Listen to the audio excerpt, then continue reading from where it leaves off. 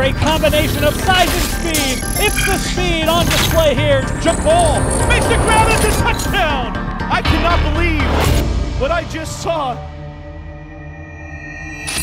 Welcome to the Deseret News Rewind's coverage of the 4A championship game, the Springville Red Devils and the East Leopards. This is a matchup as a semifinal game from a year ago, and it was all East in that ball game. Johnny Lang ran up and down the field all over the undefeated Springville Red Devils, while Springville got themselves back to this game of the dominating win over Alta last week, which you saw right here on our 4A game of the week. They were ready to take on the East Leopards. East down Ben Ford. How much of a difference would there be at quarterback? Coach Matic said there wouldn't be one, but would there really? And could Jalen Warren get over 3,000 yards? How long would it take him? We think he would get it done. And the East Leopards as a team were going for 7,000 yards and also looking for a back-to-back state championship.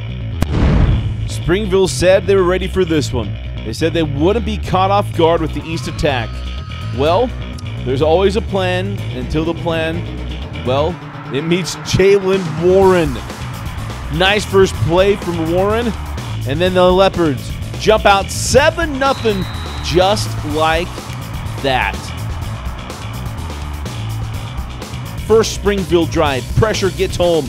Jordan Olahia adds to his state-leading sack total. East wouldn't waste time. Hey, Charlie, do you ever sprint? Most of the time I'm going full speed, but there'll be a few where I'm not. He says he does, but I don't believe him. 14-0 East.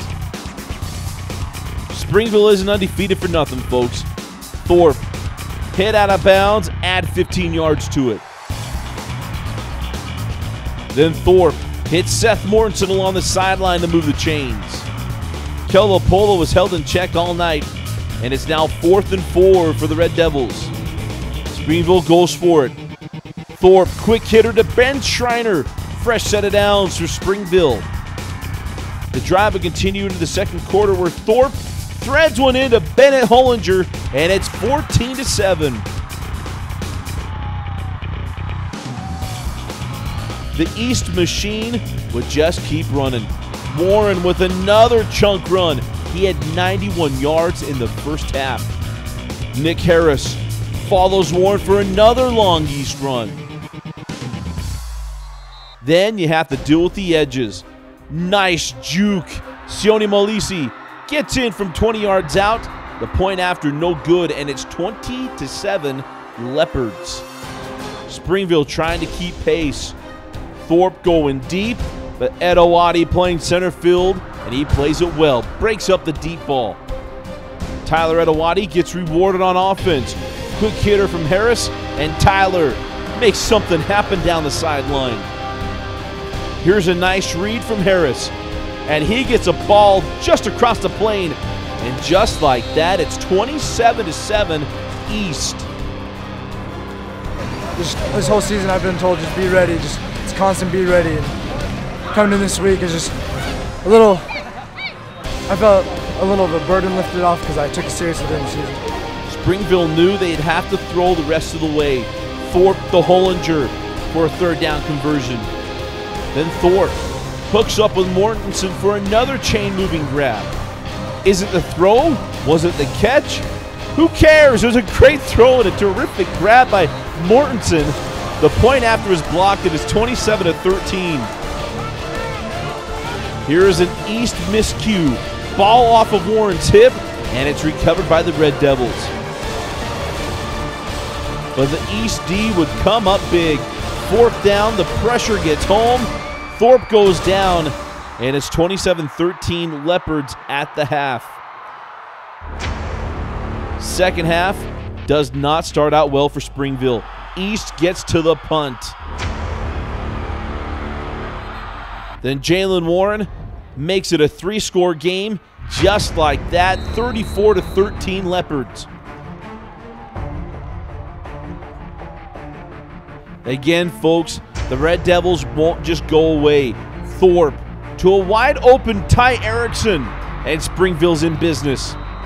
But the drive would stall another fourth down.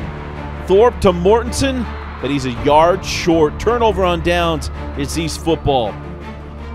And on this play, Jalen Warren becomes the first player in Utah history to rush for 3,000 yards in a single season. East would recover the fumble. Next play, Jalen adds to the total here, and it looks like East is going to put this one to bed. But they would leave the door open just a little bit. Springville recovers the fumble. Hollinger made big plays for Thorpe all night long. A nice play on this 44-yard catch and run.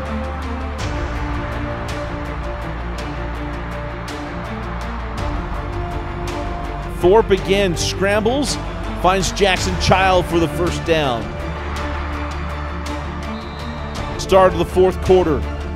Thorpe sneaks it in from 1 yard out, and it's 34-20.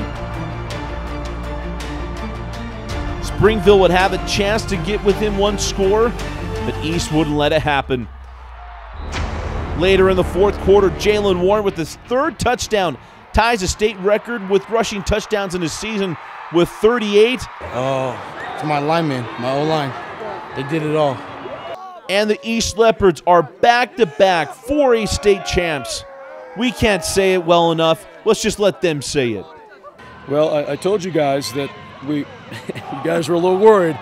You know, thought the world had caved in on the East Leopards, Dusty and Dane. I think that we knew what we had in our program. We knew that the kids that we had running quarterback could come in and do a good job. And yes, losing Ben was bad, but we know our guys, and we knew our guys would step up and do the job.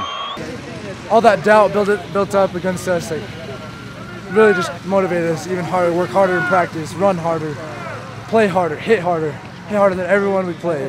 That's how we won our games. It feels great. This is what we work for in the summer. All summer workouts, all the conditioning, all the lifting. This is exactly what we work for. Another matchup, another dominating win for the East Leopards. Back-to-back 4A state championships. And you saw Coach Matich there. He never doubted for a moment that Nick Harris would come into this game and play well, and he played well. And really got an opportunity to turn around and hand the ball off to Jalen Warren, and he talked about it, how great it was. It was kind of awesome as he said, awesome to watch Jalen do his thing. Got over 3,000 yards rushing in a season. That is outstanding. There's teams in this state that didn't run for 3,000 yards as a team, and he got it done as one person. That is just absolutely amazing for Jalen Warren. As we mentioned, the East Leopards rushed for over 7,000 yards as a team in the year. Just dominating. And you can go watch our recap. Dane Stewart and I talk about what happened in this game as Dane runs off all the records that the East broke this game and this season. Just a magical year for the East Leopards, and things are going to be changing with realignment and things, but one thing we know is the East has a lot of talent coming back. And for Springville, I mean, it's heartbreak. Only lost 2 games in the last 2 seasons, both of which are to East, and both of which are kind of, I mean, they were in the game at one point, just couldn't quite get over the hump and make them one possession games. And for Jansen Thorpe and Peyton Kilapolo and Nicole Bowers and guys that we've been able to watch the last couple of years, I mean, these are kids that played very, very well, played with a lot of heart and a lot of effort, and it's tough to see them go in a fashion like this. But when you look at East, this is a team that has just built a culture. Coach Matich came in, took over this team, it built a culture, and it's a championship culture, and now they have back-to-back state championships to boot. And another impressive win and an impressive year for Coach Matich and the East Leopards. Congratulations on the East Leopards of winning back-to-back 4A state championships.